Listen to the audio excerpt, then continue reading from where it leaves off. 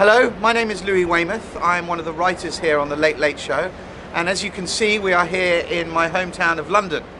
And to mark this momentous occasion, myself and the staff from The Late Late Show are going to tell you a story in which each of the storytellers have only heard the last line from the person before them.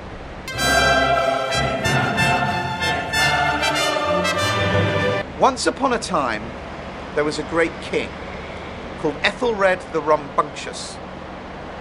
And he'd just been coronated in this cathedral you see here behind me.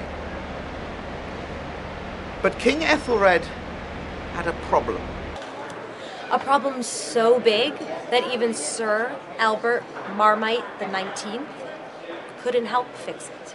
He crossed land and sea because his destiny awaited. And they decided the only way to solve this problem was to stop all Brits drinking tea.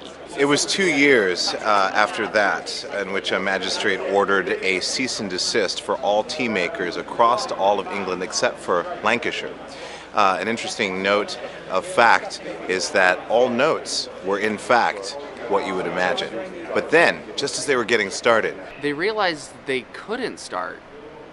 They couldn't even get going. Their horses were gone. Maybe they'd been stolen. The stables were super empty. So how are they going to get anywhere? That's when somebody had an idea. I don't know. Take a double-decker bus. Well, there you have it. The end. What a magnificent moment in British history.